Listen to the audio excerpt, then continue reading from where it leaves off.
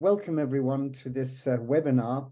My name is John Besant and I'm involved with the ISPIM Special Interest Group on Teaching and Coaching Innovation.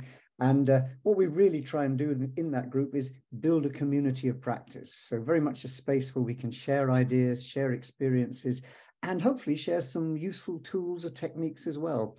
Which nicely brings us on to today's topic. Delighted to have Tony Morgan and Lena Jaspersen to help with this webinar, to deliver this webinar. But basically, it's around a really important theme. Some of you may know, and if not, I'll put the commercial in now. ISPIM is involved in several research projects, one of which has just come to an end, and it was called Vision. And you can find lots of details on the ISPIM website. More importantly, you can download an ebook for free. But the Vision Project basically said, what will the future of teaching and coaching, innovation and entrepreneurship and creativity, what will that look like in 10 years' time? And it was using a forecasting methodology and some fascinating workshops and took opinions from a lot of different people. Yes, thank you, Lucia. She's put the link in the chat box for anyone who wants to follow it up. But the key thing about Vision was, what's our world of teaching and coaching going to look like 10 years from now? And of course, that instantly brings into the frame our students and where they go. And that whole question of employability and the things that the world outside is looking for, absolutely top of the list. And what they're looking for is flexibility, creativity, team working, problem solving, skills that you all understand and know about. But in a sense, it raises a big question for us.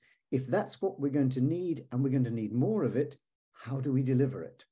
And that's what I hope Tony and Lena can help us with in their presentation today. So I'm going to shut up. We'll have a presentation for about 25, 30 minutes, and then some space for questions, and then some conversation around this really important topic. So no more from me, but welcome everyone. And I'll hand over to you, Tony and Lena. Thank you very much. That's brilliant, John. Thanks very much. So we'll do a quick introduction of ourselves first. My name's Tony Morgan.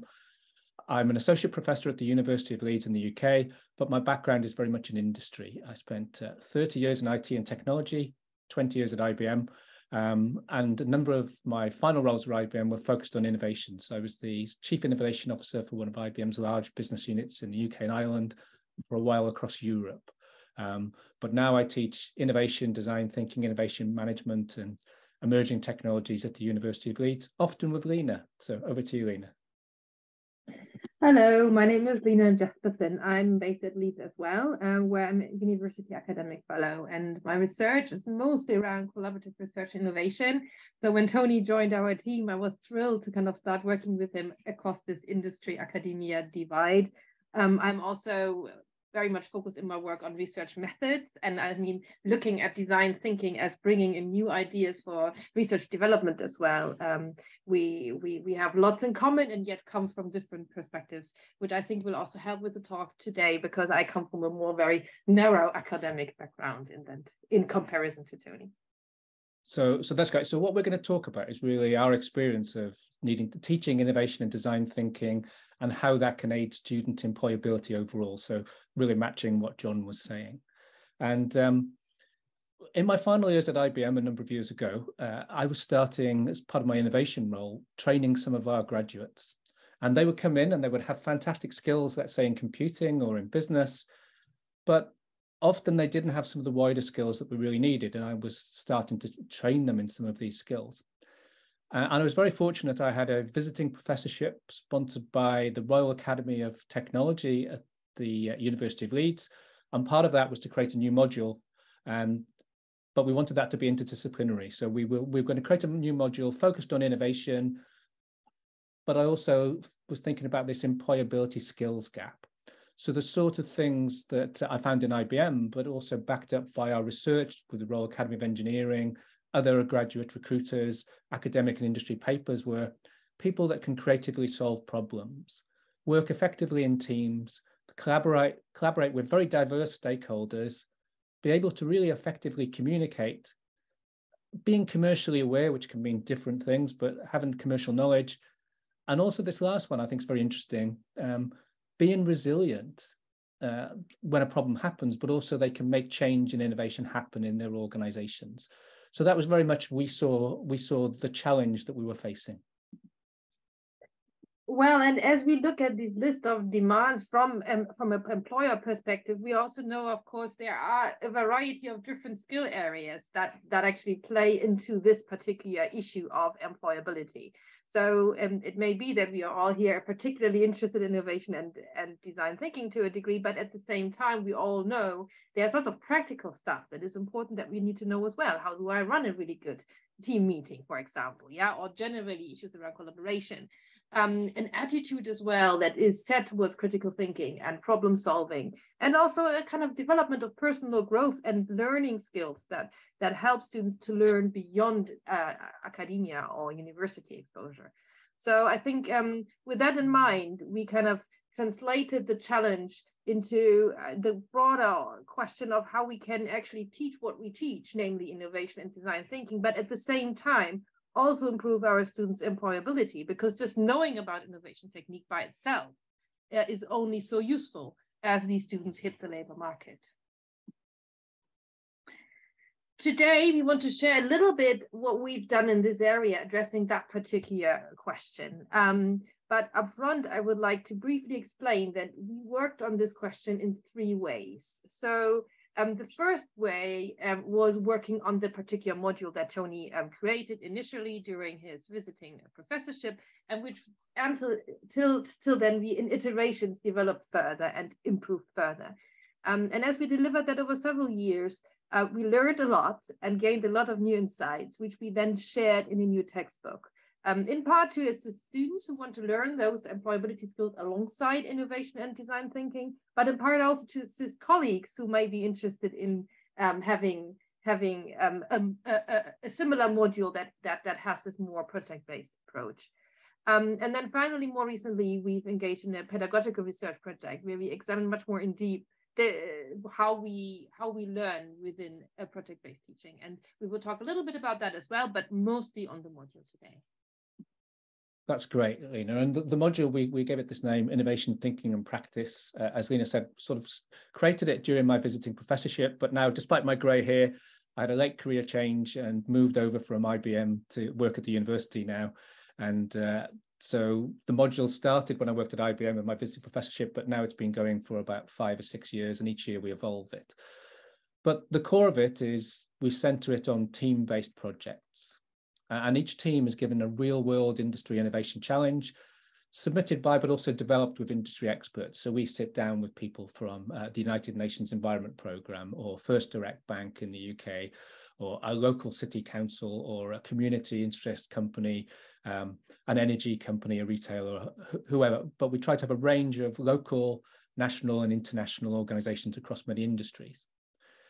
And each of these challenges are then assigned to teams of interdisciplinary teams of students.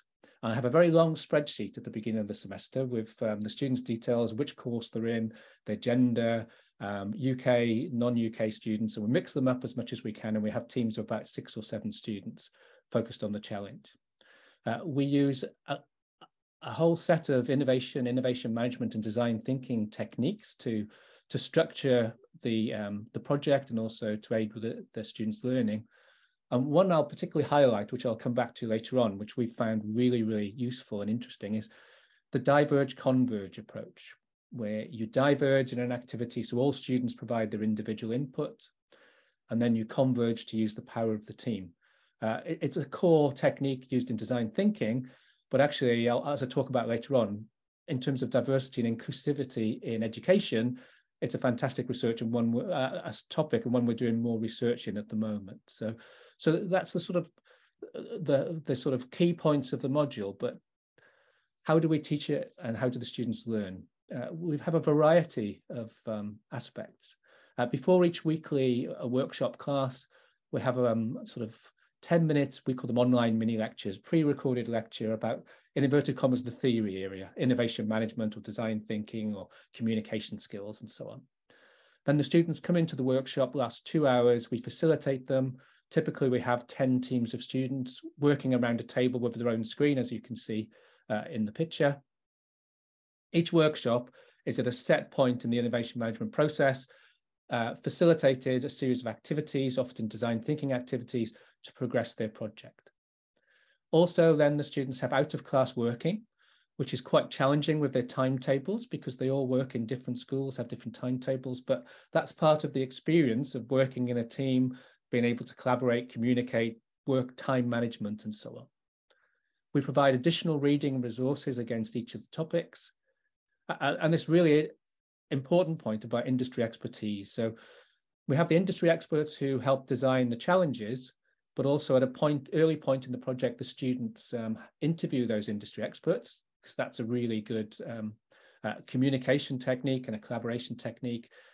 But also we have some short 3 to 5 minute selfie style videos of industry experts talking about key employability skills, which is one of our resources.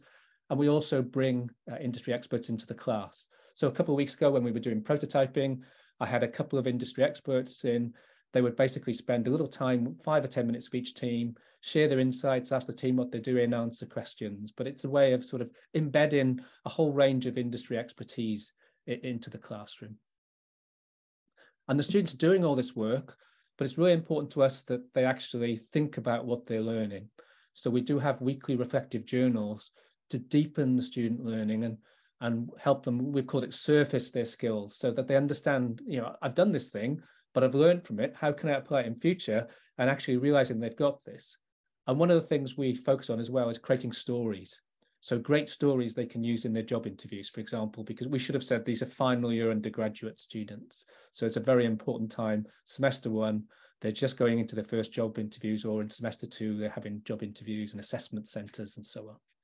So that's our approach. A little bit about the way the project works. And this is very much following a sort of 3-stage innovation management process, of the first stage being idea generation and the challenge, the second stage being development, and the third stage being delivery. We don't go past the delivery piece because we get as far as the development, and at the end they pitch to get investment. But we also follow very much the design thinking figure of 8. So the first half of the module, series of workshops and resources, first off about understanding the problem that they've got. We have a catchphrase, fall in love with the problem, not the solution, which is one of our favorite phrases that we help the students. They identify and understand key stakeholders, particularly their end users, sponsors, but other stakeholders. We use design thinking techniques to help them generate and prioritize ideas. And then they go to the blue part of the loop around creating a very early prototype. And at this stage, maybe a paper prototype or something like that, but in parallel thinking about their commercial value.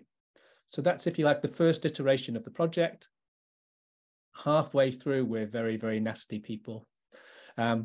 We say at the beginning of the session, really enjoyed your work, you're all doing well type thing. But I've just had an email last night from all your project sponsors, and funnily enough, it all says the same thing. We really like what you're doing, but please, can you change your idea? And we have lots of students with their arms crossed looking quite angry in the room, and we say, what's wrong? And they say, well, I love our solution. And we say, well, don't forget, you must fall in love with the problem, not the solution. Innovation is iterative, but most importantly of all, this is how the world of work and the real world works. You have disappointments. There are things you can't change. So we have a session about resilience, and we call it bounce back ability. And so the students are forced to either come up with a totally new idea or change the one they've got. But of course, in innovation, they're not throwing everything away because they've just spent half the time understanding lots about the problem, understanding lots about the stakeholders. So they've got great information they didn't have at the beginning. The second half of the module, we have a second iteration now where the students then work on their revised idea. They develop a prototype, often a digital prototype, but it could be a physical prototype, it could be a process prototype, depends what type of solution the students are generating, but also the commercial value. And then finally, they pitch their ideas at the end of the development stage to effectively sponsor and investors. And we have senior people from industry and across the university come to these sessions. It's very good timing because we have one class presenting tomorrow afternoon and one class presenting Friday morning. So I'm very busy. We're very busy at the moment getting everything ready for that. But that's the structure of the module.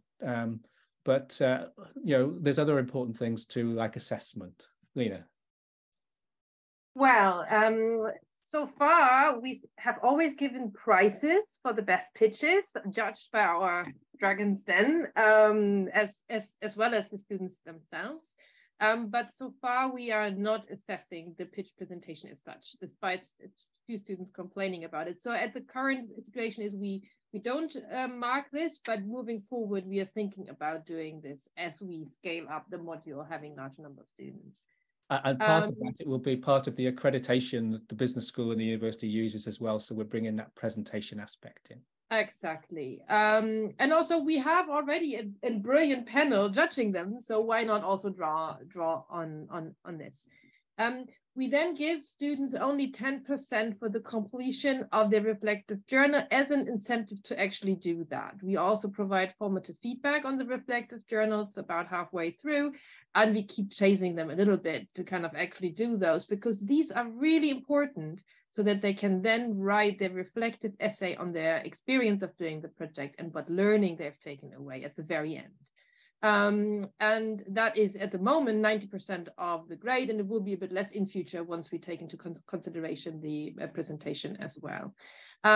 Both the reflective journals as well as the final report are structured. These are undergraduate students, so we give them particular areas around innovation skills, communication skills, commercial awareness, and we also help them a bit to learn the language of reflection and learning and how to document learning, which many students, particularly from engineering disciplines, for example, often are not really familiar with, and it's for them kind of a challenge in its own right. And that's right. And I think exactly what you say, Lena, that the presentation, the assignment paper itself it's writing a report. It's a communication skill. So that's part of the learning as well as what we assess on. Of course, as you can imagine, you've seen the picture of the students collaborating in this fancy classroom with the screens. As COVID hit us, we had a problem. No, how can we do this project-based teaching in a remote learning environment? But we said we should kind of, take our own medicine, and we should think about this not primarily as a problem, but also as an opportunity. So we thought about how can we use this opportunity to help students learn digital collaboration tools that in the workplace they will be using most likely at a later point anyways. And we developed a combination of a collaboration platform called Mural. Some of you may know that, or a similar one called Miro, which we could use alongside Zoom. So we had to kind of bring together elements within these bigger workshops, which were all online now, where we had a more forum type of setup, also in the diverge moments, and we don't want them to talk anyways. We kind of often left them in the forum mode, but then put them into their breakout groups to do group work together, using this Mural website as a collaboration platform where they could document the work they were doing, and which they could also use a bit like a flip chart, with different post-its and things. I've added a picture of this on the screen. These two together worked very well. Of course, we saw a difference in terms of how students come together as a team, as to whether they meet and have coffee or whether they only meet in a virtual environment, but it worked surprisingly well. So we kept using this approach because it enabled us a degree of hybrid teaching when we came first back in the classroom, and we still had some of our students, in particular Chinese students, still not back in the UK yet. And now moving forward that we are back to teaching in the classroom, we are retaining, for example, Mural as a collaboration tool instead of using flip charts and post-its like we did in the past. Yes, it's true, the haptic experience of doing stuff on paper is brilliant, but then again, the traceability and the ability to have all in one place for all students accessible at all times is, of course, also a massive benefit. And it's great. We can look on Mural and we say, Team 3 has updated it 1 hour ago, Team 4 two hours ago, 4 days after the workshop or something. So we can see that they're progressing their projects right through the week as well. And also during the class, it's much easier to see which team you should go to and talk to, because you see them getting stuck sometimes. Whereas, of course, in the classroom, when you circulate, it's sometimes harder to actually pick up on those things. And it's lovely because we have a collaborative classroom where each team can have their own screen, but we can display to all screens, and we can pick up that, Team 5 have got a brilliant value proposition statement or a really good empathy map, and then broadcast it so everybody can see. So it's really good for sharing examples as well. So some of the impacts, we'll get to sort of finishing talking about the module now, but some of the things that we've definitely seen, students are using these employability skills and their innovation skills to help them get jobs. That's evidenced in the student reports when they're talking about how they've used the experience and the learning and so on, whether that's commercial awareness or collaboration skills or talking about a problem they've had in their team, how this helped them get a job. We have formal module evaluation feedback, which I'm sure you all do, who run courses, and we get a lot in there as well. And we get a lot of feedback from our students as well. We have a LinkedIn alumni group, and we get a lot of great feedback. Some of the alumni tell us they introduce design thinking to their graduate employers. So I had one student asking me a few weeks ago saying, we're going to run our first design thinking session in my part of Oracle. I'd like to use some of the things we did in the module. Can you share things? It was really good because I could give the resources that we created for the book. Last week, I went to NHS Digital and did a 2-hour session for their graduate cohort this year, because one of our previous students has now joined and was speaking to their early careers people about there's this really good things that we could learn from. So it's great to be able to take it from the classroom out into industry. We also know that some of our alumni are using design thinking when they're creating their own startups. Unimate and Calbot are 2 apps. If you Google search them, you'll find them. But and our students talk about how they use things like empathy maps, thinking about stakeholders, some of the prototyping skills and so on when they were creating their, both their business, but also particularly these are app-based solutions they were looking at. The module was shortlisted last year in the Times Higher Education Award as Business School of the Year Award, the Leeds entry. It's not just a business school module, it's very interdisciplinary. We have students from across the university, but we're based in the business school, so it's there. We made the top 4 or 5 because we were shortlisted and went to the event. Unfortunately, we didn't win the award, but it was really great to be recognised. The module is consistently oversubscribed, and before we started, John, Lena and I were having a great conversation about some of the challenges scaling up and some of the work that the ISPIM group are looking into that. And that's certainly something we'd like to get involved in, John, because that's a challenge that we've got. With the changes of the university's curriculum in Leeds over the next couple of years, we've been requested to effectively treble our capacity. So we're looking how we can do that at the moment. So we'd certainly like to have a conversation at the second half about that as well. And just to finish off before we go into that second half, a couple of the other things that we're working on, based upon the module, we've started a project. We've given it a horrible long name, but let's just call it IDDES, or it sounds like ideas a bit for short. It's focused on interdisciplinary teaching and things like enhancing employability skills.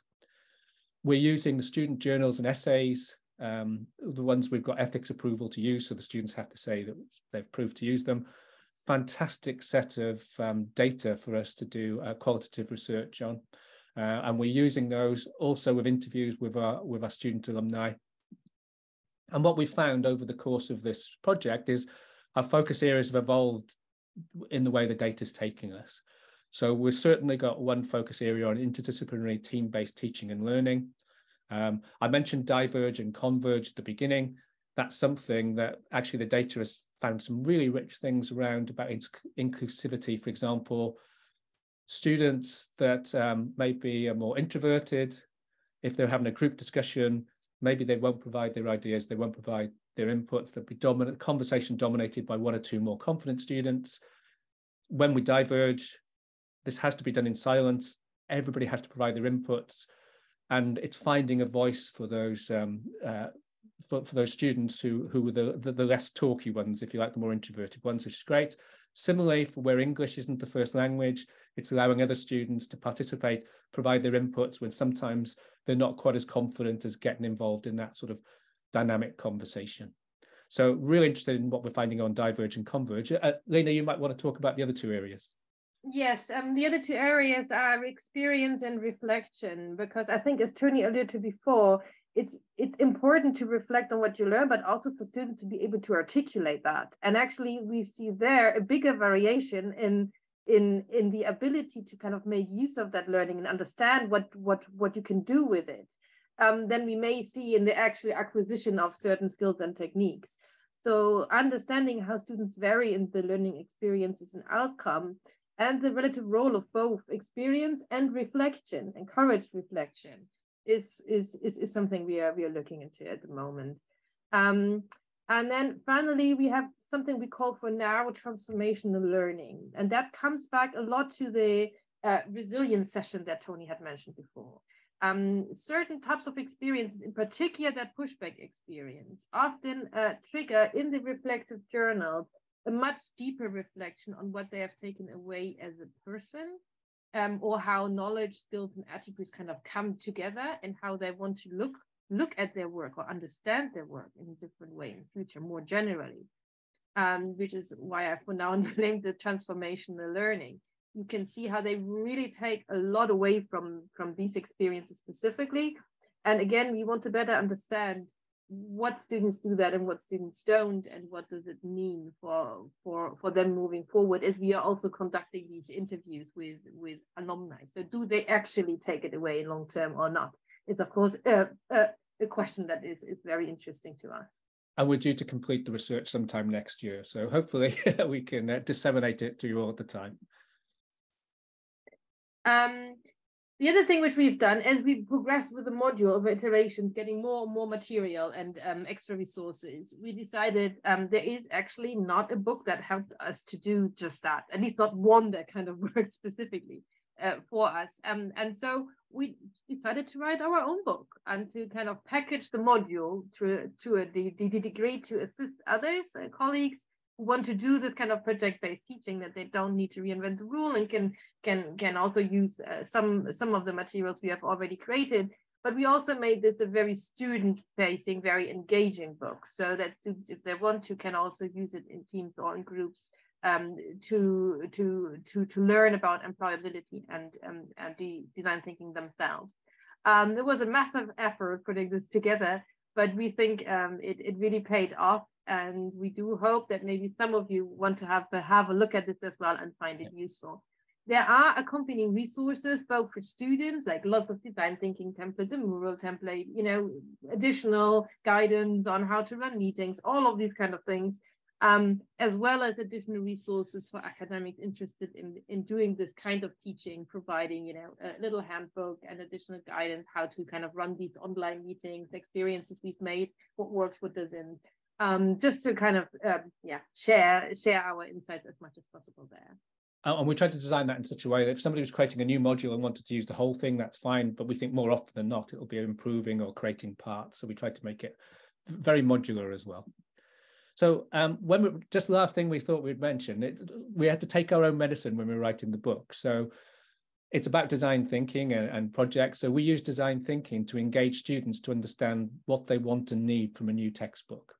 And interestingly, we actually had students do our illustrations. So you can see on the top right, there's a different view of the figure of 8 design thinking. We had a competition in Leeds for students for illustrations, and we got 2 fantastic illustrators for the book from our students.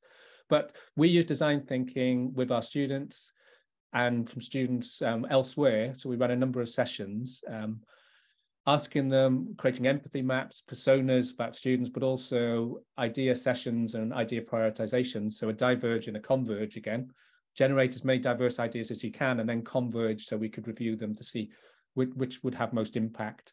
And then we reviewed the feasibility with the publisher of what we could get into the book. So the sort of things we came up with were, the students said, lots of textbooks we don't read, we scan read them, we try to pick out the key points. So make it easier for us to find where the key points are. So we've color coded certain sections. They said we want interviews, not just hear from you, we want diverse people from industry and academia. So we have some really great expert interviews, people like Doug Dietz, my design thinking hero, does the MRI scanner story. You see the picture at the bottom, one of our fantastic startups in Leeds, Vet AI, sort of talking about pitching. And you can see there's that sort of faint orange color. So that's one of the color coding. Those expert interviews are all color coding. Students asked for QR codes so they could very quickly scan their phone in and go off to a resource. They said, we want some space for notes and reflections to make our notes. If we're buying the physical, some of us will use the ebook, but if we're buying the physical book, we want to write stuff down in it. So we had a discussion with the publisher because we thought they wouldn't let us have enough free space, but they did, which was great. So there is some space in there for notes and reflections, consistent layouts, examples, highlighting key points, summary pages, lots and lots of things that our students said they want in a textbook, which we got from them as we were writing it, which was great. And lastly, they also said, can we have a LinkedIn community? So it was actually the students' idea. So I mentioned the LinkedIn community for our module alumni before, but we also have a dedicated LinkedIn community for the book, which we've got a number of, it's just starting growing because the book's out, but we've got a number of academics, a number of students who've joined. So that's really nice. As that gets going, we want to make that much more interactive. So, but that again came from students saying, wouldn't it be great if we could contact other students and other academics about the content? So that's our talking bit over. We'll take a breath, maybe 5 minutes or so for questions. And then the second half, we'd like to sort of engage everybody else and get everybody else's input and things as well. So thank you very much. John, I haven't been monitoring the chat because I've been talking. I'm not sure if we've got any questions yet or... No, we haven't yet, but I think this is a great opportunity to prompt people. If you have a question or a comment, anything on this really stimulating presentation, do stick it in the chat and we'll try and pick it up. But maybe I could start off just by throwing one back at you, which, you know, so many bells are ringing for me, but can you give us a couple of examples of the challenges that students work on? Yeah, sure. So I can give you a couple of the ones we've got this year. One thing I should say about the challenges, we always anonymize them. So we don't have any problems with intellectual property or large companies saying, well, you can't talk about this. So even though, let's say it's First Direct Bank, we would call it Second Bank or something like that. So we always give it a different name. So we've got really interesting NHS one this year, which is for the UK people, very, very relevant about problems with social care. So if somebody's on a social care plan, they live at home, they go into hospital, the social care provider probably doesn't find out that they've gone into hospital. So if they had a fall and gone into hospital, they come around the house looking for the person, can't find the person. Equally, when the person's ready to come out of hospital, there are delays. We call it bed blocking in the UK. We've been able to link to social care to get the care plan in place to help go out. So that's one challenge we've had this year, a healthcare challenge that the NHS have given us. And the challenges, we make them quite deliberately quite wide-ranging so the students can go off in different directions on the challenge. And we have 2 teams for each challenge. So often the company will get 2 very different ideas. Another one we've got this year is from a leading bank. How can they engage more younger people? So how can they sort of grow their business by engaging more younger people? Perfect people to do it, university students, because often if you take a bank on when you're in university, you stay with it. So a great one. Another really good one from a retailer, which is the world is changing.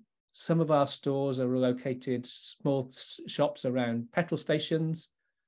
There will no longer be petrol and diesel in future. There will be electric cars with charging stations. How do we repurpose the station and the shop? So those are just some of the examples. So they're always quite wide-ranging, John. I think what carry on, may Lena. be useful to hear too as well that we do not pick the students for a challenge. So we have a diverse team with all sorts of disciplines, and they just get assigned a challenge. So we don't say, you know, these people do health and therefore they get the healthcare challenge. And of course, they are assigned the challenges. So in the beginning, we always have a couple of students who would have preferred to work on a different challenge, but that's life. They're kind of stuck with that challenge. Having 2 teams work on the same challenge is really useful because it means also throughout the process, these teams can pitch to each other and understand and ask questions. And therefore, it is very practical to actually have it structured in this way. That's lovely. Thanks for that. And I guess I'm going to steal a little supplementary while there's a chance for people to put their questions in the chat box. But it sounds as if you've done a great job on the student engagement side. But clearly, this all depends on engaging the world outside in delivering the challenges. So could you just comment a bit on how you get the challenges, how you source the challenges? Yeah, so there's a variety of ways. And actually, it was one of the conversations I was having last week with a few other people in the university about how we become smarter across the university in doing it and use the best practice from each other. But we use it from a number of ways. We have some direct contacts. We have some groups in the university. One is we have something called the Nexus Innovation Centre, and that's a partnership with industry that's bringing industry in the university and the university to industry. So we always get some of their partners. We have another group in the university called the Future Fashion Factory, which is all about textiles, and Yorkshire being a large textile area, we always use them to get some partners in as well. We also sometimes post on LinkedIn, this is the project, this is the module this year, and we get various people. So we don't have one route, John, we have a number of routes. What we try to do is I think we've got 2 people that have been from the beginning, that lots of people want to stay, but we've had 2 I think we've kept from the beginning. We always try to vary some in and some out to get a bit of, the sort of new things and evolving things. But yeah, a variety of ways of getting the organizations involved. But it's definitely something that I think across the university and across universities, we could look at sharing best practices. Oh, that's great. Thank you for that. And that certainly speaks to a big challenge, which is how, and it came out very much in the vision thing, how we really bridge this divide between our academic or our teaching world and the world of practice. And it sounds like you've got to address that both ways. And we've written a blog very recently about engaging industry. And one of the things I didn't mention in my answer, we have something in the business school called Leaders of Residence, which I was actually one of them when I worked at IBM. And these are people from industry that come into the university 2 or 3 times a year as part of different university modules from across lots of different industries that engage students. And they've also been a great source for us. For example, those I talked about, the short, sharp sort of selfie lectures, sort of not lectures, but talks about key skills. We've got a number of those industry people to do that. So again, that's a great body that we use in the university. I see we're getting some questions in the chat. Shall I? I was going to say you can probably see them, but we've obviously got quite a lot of interest stirred up in Ireland. Lawrence and Peter, I noticed, are there. Perhaps we could start taking those questions. Perfect. Pick them up. And so I can see Lawrence. I can see the chat. Lawrence's question: in managing teams from cross disciplines, business, engineering, etc., did you come up with any solutions for facilitating engagement, such as VLE platforms, common timetable slots, etc.? Very interesting question, Lawrence, because that's part of our current research about how we can do that more effectively. Our initial view, rightly or wrongly, was that's part of the students' challenge to work out. So that's part of their learning. We've said you can use whatever collaboration. So we give them some collaboration tools they can use that are part of our VLE platform, but we also say you can use whatever you like. So if you all use WhatsApp, that's fine. If you all, but you must all have access and you must all be happy that you use the same tool. You can't leave somebody out. In terms of timetables, that's a challenge which we're looking at, but I think Lena's got a point as well. Yes, and one other thing which we do in the first week, we ask them to do an ad hoc little video about their team with the name of their team and how they want to collaborate. And this kind of makes them work together, but also helps to really announce we're going to use WhatsApp or we're going to use this other platform. And therefore, in case there is someone who's involved or who's not happy with it, it would come out very quickly in this way. So that exercise also helps with the initial steps of getting them to kind of talk to each other. Yeah, great. I hope that helps. I hope that helps, Lawrence. But that's actually one of our research focus areas. So we'll publish something on that at one level or another next year, hopefully. But it's definitely a challenge. The timetable one is a key challenge. Sanja has put a point about I've got a new module coming out and a copy of the book. Sanja, I made a note of your name, but there's probably something we'll cover outside. But maybe you can connect with us on LinkedIn or something like that, and then we'll make sure you get all the right links. But we'd love it if you use the book. And if there's any questions you have, just let us know. Peter's got a question.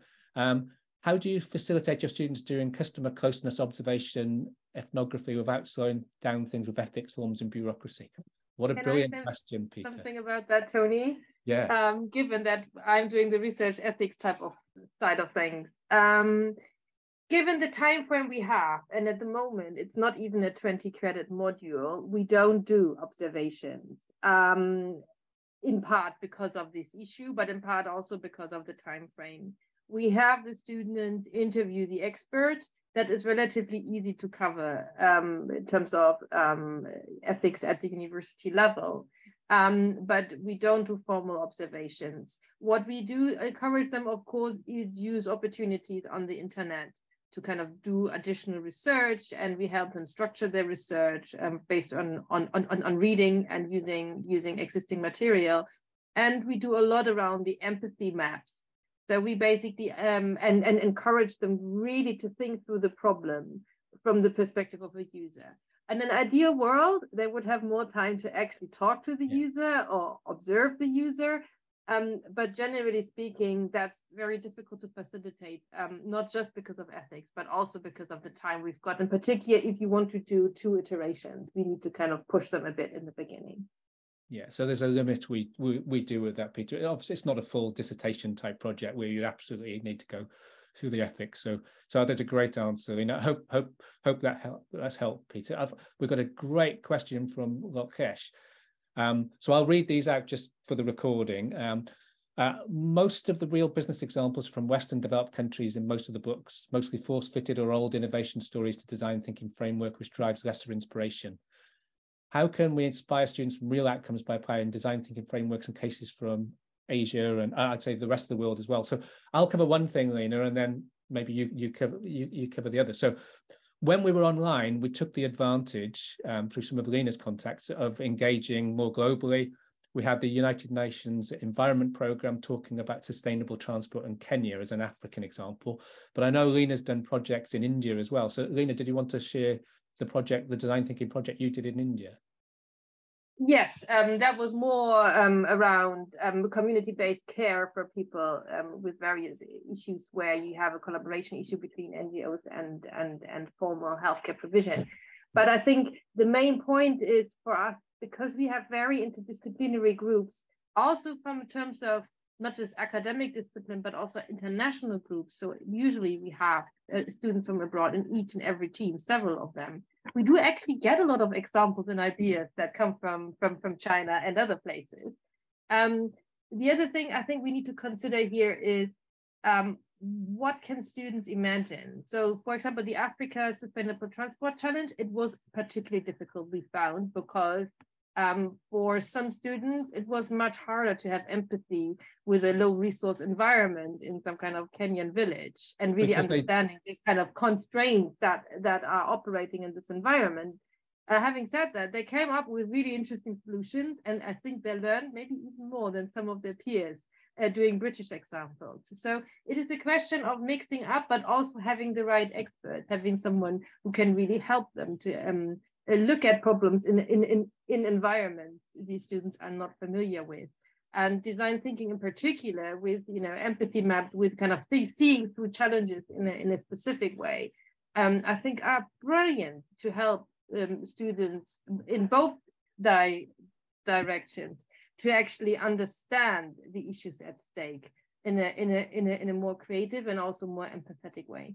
And I've got a lovely example from a few weeks ago when a Chinese student came up to me and said, so the challenge their team have got is from a consultancy company that's about hybrid working. So post-COVID, lots of their staff want to work at home now, for example, in the UK, but they would like to get them more in the office. They think they're more productive. How can they balance this sort of hybrid working world? And so they said, we want to give staff, the option to do things and be proactive themselves. And this Chinese student came to me, my team is having this discussion, but I'm struggling because this doesn't work in my culture. We don't get the option to do something. We get told to do something. And we had a really powerful, long discussion. And I said, the fantastic thing that you've got is you've got insights and thinking and ideas that the rest of your team won't be thinking about at all because they're not thinking about those constraints. So she went back and she had that conversation with the team, and the ideas they came back with mixed those different diverse viewpoints, which was absolutely fantastic to see them doing it. So I think that that diversity is really good. But Lokesh, I'm not sure if we've fully answered your question, but I think one thing that we all need to do is come up with the design thinking stories and examples that are not just Western country based. So, that are in the other countries as well, which are fantastic. And one of the I'll just finish off because so we can go to more questions, but I've also, Goldman Sachs run a 10,000 women program where they're engaging women particularly in developing, not only, but in developing countries who are starting their own businesses and things. I've run a few design thinking sessions for them, and it was fantastic. I ran a couple of sessions a couple of years ago, and then we had a face-to-face session in London. It was at the end of last year, the beginning of this year. And this one lady came to me and she said, Tony, I took away what you were saying in the session, and actually I've been using it now with my customers who buy my things, and it's really made a huge difference. And she had a lovely story about how she'd applied elements of design thinking in her own business based upon, one online session we had. So I think you're right, Lukesh, but I think it's onus on us all to create these examples. Hassan's question. So Hassan says, I teach innovation to my undergraduate students. Brilliant. Usually in my class, I have a combination of business and engineering students who have two very different perspectives on a topic. What is your suggestion for engaging these two different groups? What a great question. And our core students are business school and computing students. And then we have lots of other students who come from elsewhere in the university. So we have sort of three key lots. Absolutely, we see sometimes a difference between the computing and the engineering, the business school students. Other times we need to be careful, I think, and I'm sure you're not, Hassan, by the way, but we need to be careful we don't stereotype as well, because those students are quite diverse in themselves from each group. But Lena mentioned the ice-breaking video they make, which we tried to tell them to use humor and they get to know each other, and that really helps. But I think also the diversity of the teams helps in that coming with these different skills. And we give them freedom, for example, again, this is an area our research is looking into, but if they were doing something to say, okay, our computing students are going to do this bit, our business school students are going to do that bit. I'm just going through the research. I've been reading all the detailed papers at the moment as part of the research. And what we're finding, and there are different models. Some teams are absolutely doing that. They're doing the specialization division of labor. Other teams are saying, actually, I'm a business school student, but I want to learn about prototyping. So I would like to work with one of the computing students on prototyping, and a computing student saying, I've never developed a business case. I would like to work on developing the business case. And so we're seeing a whole mixture of how teams are working, and we're trying not to constrain them. We're saying, it's your team. We'll give you some guidance, but part of this is being proactive and showing your initiative. So we're seeing these different models. So in a way, our suggestion, Hassan, is have an ice-breaking activity for them to get to know each other better. And then our second suggestion is maybe you give them options, but also you give them some freedom, clarity in what they need to do, but some freedom, I think, is a good thing in the way they do it. Hopefully that makes sense. If I may add, I think this is also very important to bring the reflection in here in terms of how we want to learn and what do I take away and how do I engage with others. I think a lot of the learning around working with people from other disciplines actually happens as they write their weekly reports, and you can see how they're built on this week by week. So while we haven't done a fully kind of panel long-term analysis on this topic yet, just from reading the weekly reviews over the years, I would like to add this as a comment. I think the reflection element is key because they recognize issues whilst they are writing the report, and that helps them also moving forward to gain later clarity in terms of what they're doing. That's a great point, Lena. And something we should say as well, that we stress to students, that you can have a problem in your team, and that's probably a good thing, because you're going to learn from those problems in your team. So if you, it's not, this year actually, we've put in some new resources to help students. If you have got some problems, here's some resources you can use. But having a problem is not necessarily a bad thing, because virtually all teams in the workplace, we all work in teams, we all know we have problems. It's how they overcome those problems. And as Lena says, the reflections on some of that is really important. We also say, if you consider your project and your presentation was a great success, that's great. If you consider your project and or your presentation was a failure, that's absolutely fine. Because what we want you to write in your assignment paper is what you describe in your experience and what you've learned from that experience and what you can do differently in the future. So the least successful, a student writing about the least successful project can get as good, if not better mark than the student that says our project was perfect, everything worked perfectly from day one. And I think we all know from an innovation point of view on this call that a lot of the learning in innovation comes from failures and problems. So we're absolutely focused that side of things as well. That was quite a long answer in different directions, Hassan, to your question, but I hope it was good. I see we've got another question now from Meda. You mentioned icebreaking activities to get students to know each other. Would you recommend any that are really efficient? Lena, do you want to chip in on that one? I think we trial different ones, and obviously when you kind of Google online, you will find lots of different examples from, you know, sitting in the bus and talking about breakfast to all the way down to what we are mostly doing now is this little video piece.